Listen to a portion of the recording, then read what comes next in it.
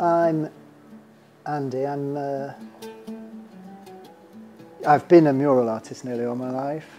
I think murals are a powerful message for social change because they're democratic art, because they're accessible to everybody. The intention of them is that they can be understood by anybody.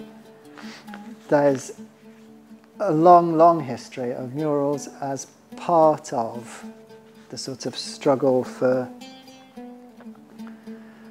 social change. It's a democratic art form. We've gathered together people's ideas for what should be in the mural, and my job has been to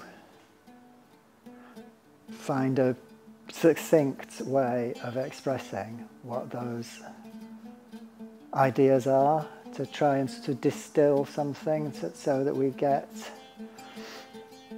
a clear message, one big clear message, but that perhaps consists of some smaller themes. If I can bring other people's ideas into focus and express them visually in a clear way, then I'm doing my job.